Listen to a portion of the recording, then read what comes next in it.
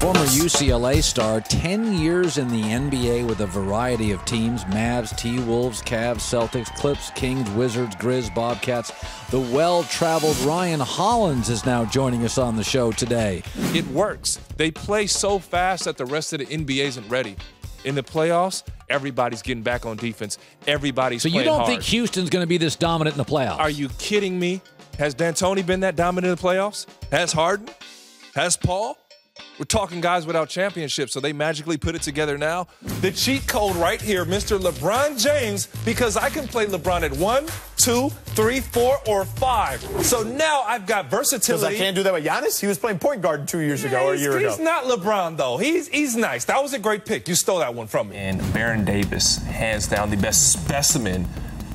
245 Baron Davis preseason? At the point guard position, just talent, raw talent. Dribble, jump, pass, dunk on you, finish in the lane. It's talent. We're only talking talent. What about Irv? No. Magic's the man, but he couldn't defend. The Warriors been together for, what, 6 or 7 years? Yeah, Cavaliers have been thrown together for 2 years. Kevin Love missed a lot of the playoffs. Yeah. So there's a culture that's still being built right now in Cleveland. And hats off to LeBron. Think about what he's built within 1 year. Yeah, but you know what? It's 2 years now. But Ryan, it's 2 years now. Like, you've been in the same squad for 2 years. You handpicked them. They're all-star caliber, the whole thing. You have the coach. 2 years is enough time. He took the best available. Don't say get him. Ryan Hollins, get up here more often. If I'm going to sacrifice shooting, I'd rather sacrifice it with the guy who can push the ball like lightning, who can pass, who can share it, who can distribute. One thing the Lakers need to do, and they want to do, and if you want to win, there's one thing you have to do. If you hadn't seen it, you have to play faster.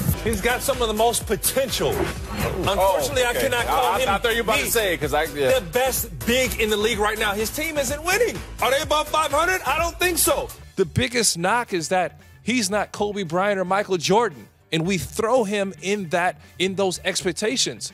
Kobe Bryant and Michael never understood their brand while playing. LeBron understands what he means to the game. Chris, I can't let you do that, man, because I know for a fact from being in that locker room with Ty Lue, he's a stand-up guy. If he's stepping away, it's for something real. I lost my father because of chest pains in his heart. So when I hear something like that, I'm alarmed as a friend, as a former player, and have big respect to him as a coach.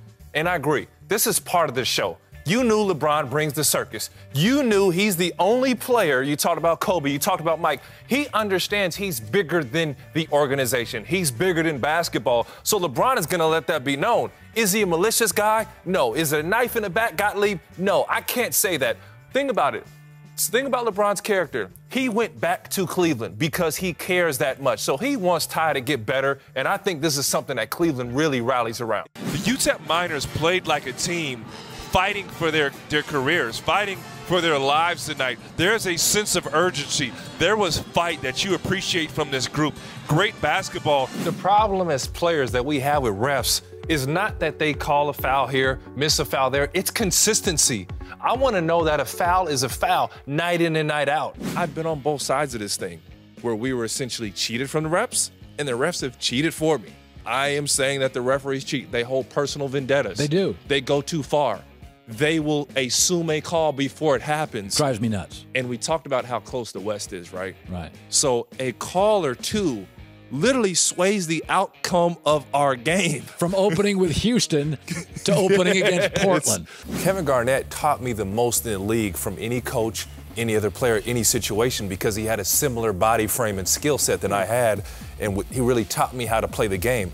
Michael Jordan is another guy with Scottie Pippen, who's the only one who could really teach him how to take his game to the next level. I don't think he has that in Seattle, Coach. Coach, I see this as a must-win for Toronto. They have to make a must-win. They've got to make a statement to the league. Really? And you only do that by knocking off the league's best. I painted my hairline on. Stop.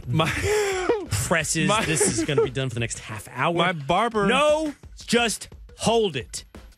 You painted your hair on? The barber painted my hairline on.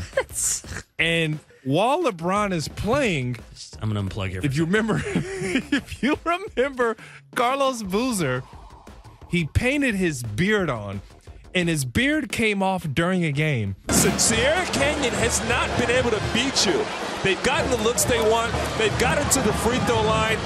Come beat us. See us in overtime. Who do you send to finish at the rim then if you feel like you can get there? Do you send Pippen? Do you send Washington? Do you send Stanley? If you're Coach Chevalier, you send the same guy that you had. You couldn't ask for a greater look.